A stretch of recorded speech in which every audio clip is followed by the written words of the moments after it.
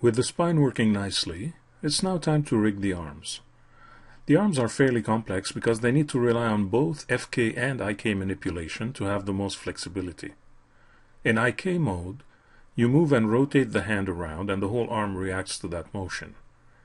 In FK mode, you usually only rely on rotations of the arm limbs. Furthermore, you will need to think up a way of blending between the two modes. First things first. Here you will set up the FK system to handle rotations. Later, you'll move on to the IK system and the blending between the two modes.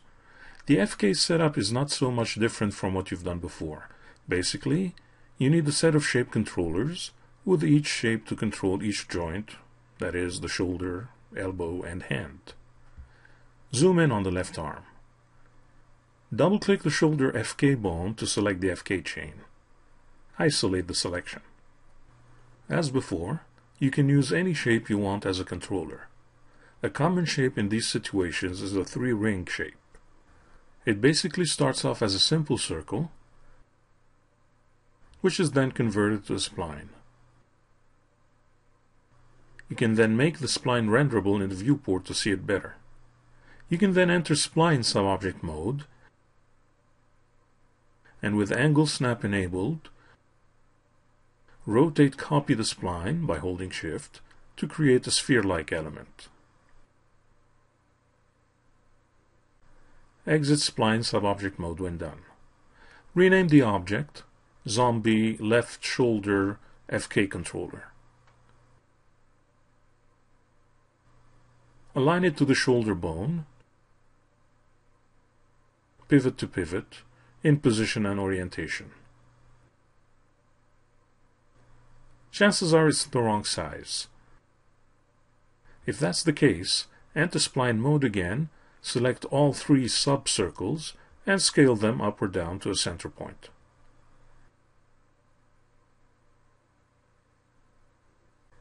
You might want to temporarily unhide the geometry category. Seeing the actual zombie geometry will help you decide the size of the controller. It's important to be able to select it even with the geometry displayed.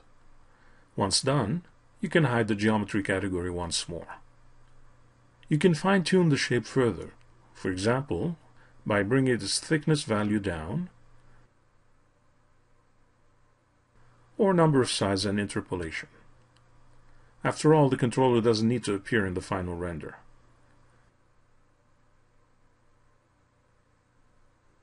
You can also make it the same wire color as the FK bones. In this case, dark blue color from the AutoCAD palette. Once you have the shoulder controller in place, make a copy and name it Zombie Left Elbow FK Controller. Align it to the forearm bone, again in position and orientation. Make one final copy and name it Zombie Left Hand FK Controller. Align it to the wrist nub.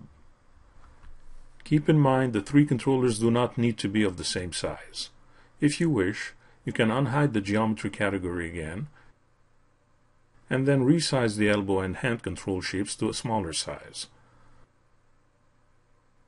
Remember to always do so at a sub-object level.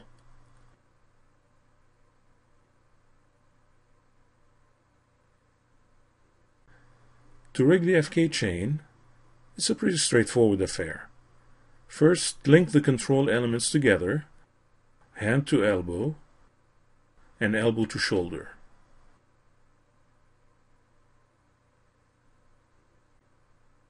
Next, select the wrist nub and constrain its orientation to the hand controller. Similarly, select the forearm bone and constrain its orientation to the elbow controller. Finally, select the shoulder bone and constrain its orientation to the shoulder controller. As you rotate the controllers now, the FK chain reacts accordingly. There are a few additional adjustments that you can make. Consider the elbow controller. It should really only rotate in one direction on the local Z-axis. You can force that behavior by going to the Hierarchy panel under Link Info and lock the X and Y rotations. Furthermore, if this controller is to only rotate in one direction, then you could potentially delete the two redundant rings. Granted, this is only for visual purposes, but a good reminder of the established limits for this joint. Actually, you can push this a little further. The three controllers you just created are for FK rotations only. This means they can move relative to one another, courtesy of hierarchical links, but they really should not be able to move on their own. To prevent any such accidents from happening, you can lock their positions on all three axes. This way, you won't be able to move them around individually, but they do move around relative to each other because of the parent links. One more thing is left to be done. Exit Isolate Mode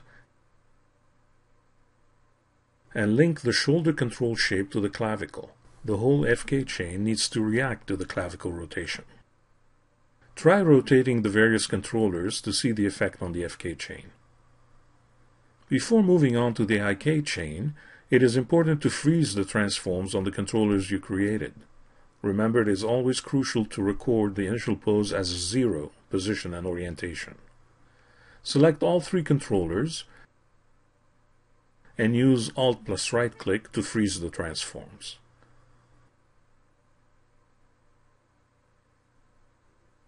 In the next movie, you work on the IK chain.